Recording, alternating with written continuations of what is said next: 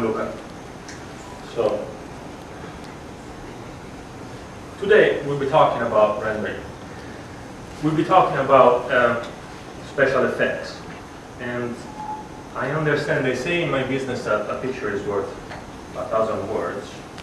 So I tried to prepare a trick for you, which probably works like this.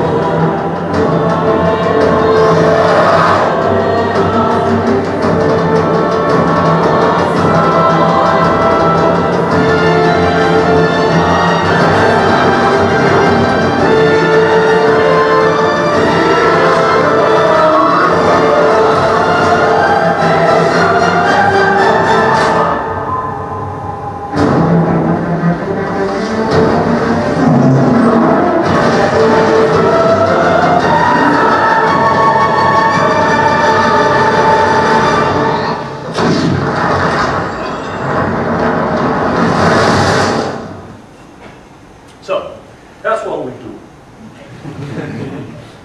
Special effects. What are special effects? Special effects are things that are different, they are strange. They started a very, very long time ago, in 1899.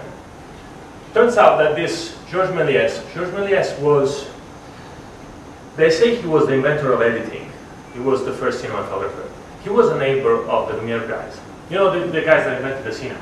We're in Paris, went out, rented a big cafe, very important, Place de l'Opéra. And then they said, okay, we're going to do something special. They told nothing to anybody what would happen. And then all lights go down and they start projecting this movie. Turns out the movie had a train. They photographed a train coming into camera. Everybody started to run out the room. It was a crazy thing. So this guy Méliès was, he was a magician. He did, you know, magic tricks with cards and little foolards. And he was good, but he wasn't very successful for some reason. He wasn't very advertised very well. So he had a hard time making ends meet.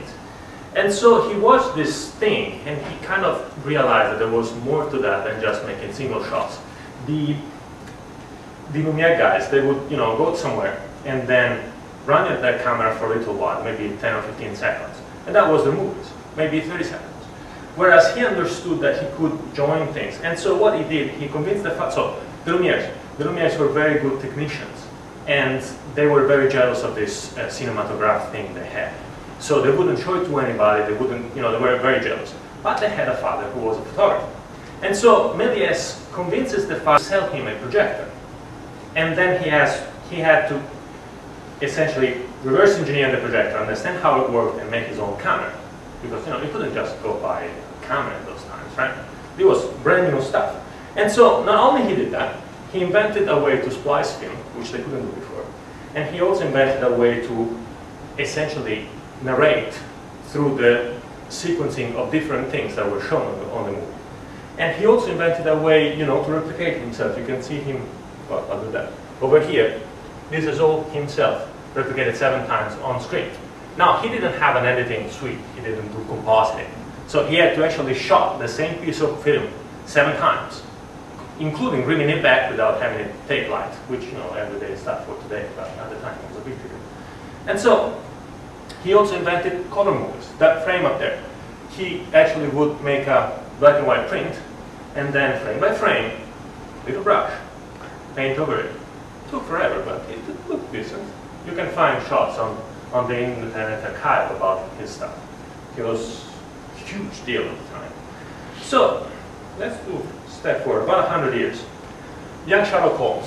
So the night sequence. Has anybody seen this movie by chance? Right. 2 people. Okay, maybe I can tell you what's about. So this is a priest. This is a knight done in computer graphics. So I remember when the movie came out. Nobody had any idea how they did that. It was insane. So that's a stained window in a church that literally comes out of the frame and starts attacking this priest. He's having an hallucination or something. So how did they do that? Well, they use computers. They use motion capture. This is Dennis Morton, the greatest visual effects director of all times, blah, blah, blah, blah, whatever you say. They shot a film with, you know, as you can see, squares and a dude. And then they had to measure all the distances and copy them with a pen in the computer. And that's how they did that. And then from that, they just texture painted it to have the knight. So, you know, it was complicated still at the time.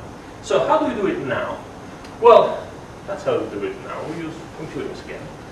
But we gave it a little bit of structure in the last, whatever, 25 years. So we make models.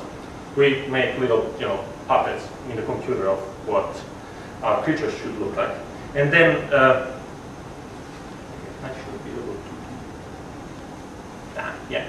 So, and then we rig them, which means that we make them articulate. We can make them movable. And so